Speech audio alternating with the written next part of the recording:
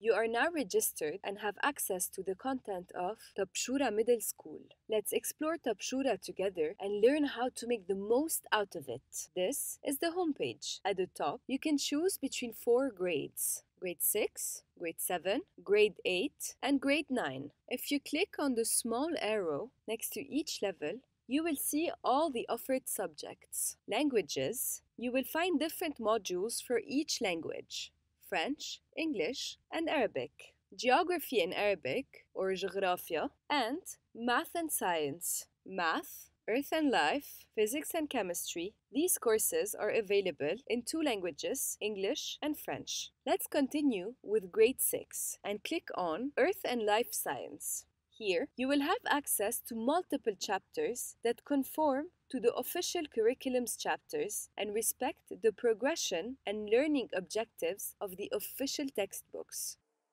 Let's choose one unit. For example, Ecosystem. We are on the home page of this unit.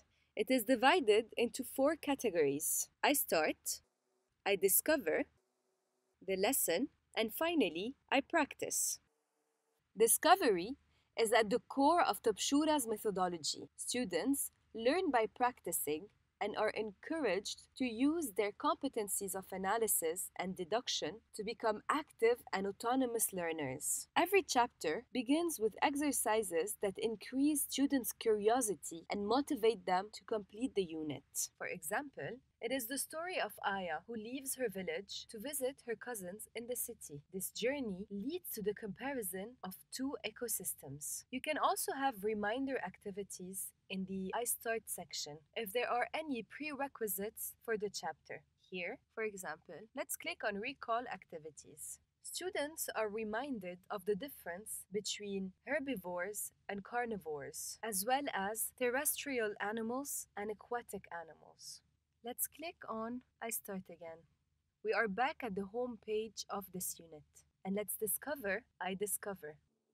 This is the major part of every unit because discovery is at the core of Tabshoura's methodology. It encourages students to learn in an autonomous and active way. This part is divided in 2 sections. Each section is divided into groups of activities that follow one learning objective of the chapter. For example, Section 1 tackles food chains. We are talking about the components of an ecosystem and food chains, and under the picture, you can see the objective of the activity. By the end of these activities, you will be able to identify the components of an ecosystem.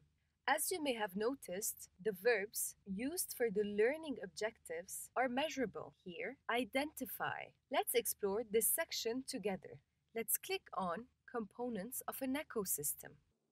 Every group of activity begins with a document. Here, the document is an image, but it can also be a film, a graph, a diagram, an experiment, a grouping of texts. It is the starting point for reflection. First, we observe. What do you see in this picture? The living things, the non-living things. Then, we start to draw small conclusions. The difference between biotic and abiotic components. I'll try to answer this one. Let's click on the wrong answer first. So let's click on abiotic components. Click on check. My answer is followed by a feedback. Bio means life. Abiotic components are non-living things. Let's click on retry. And what if I say biotic components? That's right. You notice that even the correct answer has a feedback. To make sure that the student answered correctly and not by chance, but also to deepen their knowledge and their learning. So usually every answer, whether right or wrong, has a feedback. For the correct answer, it internalizes the learning. For the wrong answer, it usually pushes students to think again. Click on it. We have 2 or more statements, and only one is correct. And the student will gradually construct a small paragraph that summarizes what he or she has learned. Let's pick the wrong answer for the first one. An ecosystem is a community of living things only.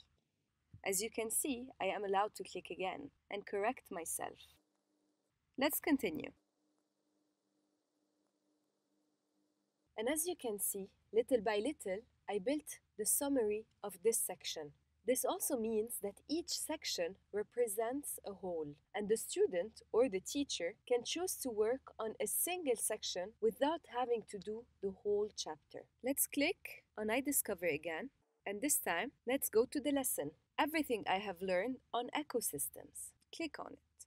The learning has been done in the discovery part. The lesson summarizes the important notions. They are presented in the form of slides, and when possible, the slides end with a concept map. Now let's go back to the lesson, to the homepage of the unit, and click on I Practice. To check the student's knowledge, two categories of exercises are proposed. I apply my knowledge and I solve complex solutions. For I apply my knowledge, these are questions that repeat all the objectives of the chapter and verify their acquisition. As for I solve complex problems, the student has to write an answer. Writing is an important part of learning. Since we cannot, fortunately, automatically correct students' answers, we have a choice of two methods. Either the student writes his answer and the teacher checks it for him, or the student studies independently, and at this moment, we have an answer if he clicks on the second part of the documentation tool. Finally, I want to end with some advice. Act as a facilitator.